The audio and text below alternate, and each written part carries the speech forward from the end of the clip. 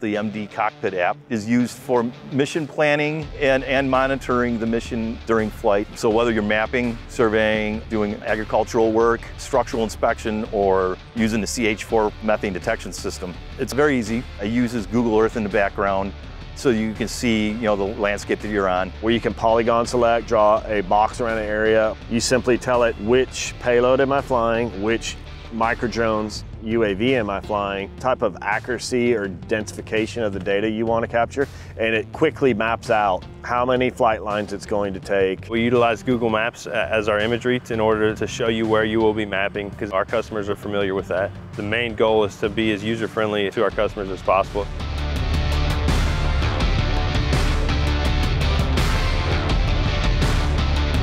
The app very accurately will tell you if you can successfully fly the area you mapped out in one battery charge. So it's very simple, very user-friendly. It has a lot of graphical interface, so it's obviously well engineered, well thought out, and easy to use.